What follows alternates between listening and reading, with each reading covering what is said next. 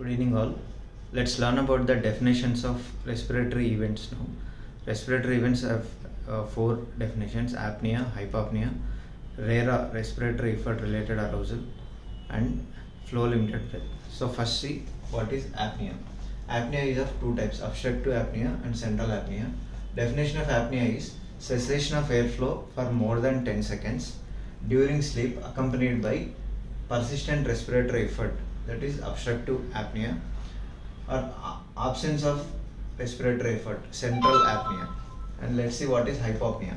Hypopnea means 30% reduction in the airflow of at least 10 seconds during sleep, that is accompanied by either a 3% desaturation or an arousal.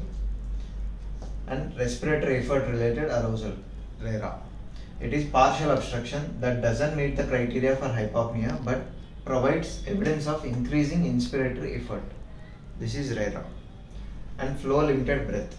It's a partial obstructed breath, typically with a hypopnea or RERA, identified by either flattened or scooped out inspiratory flow shape. So these are the definitions of apnea, hypopnea, respiratory effort related arousal, and flow limited breath. Thank you.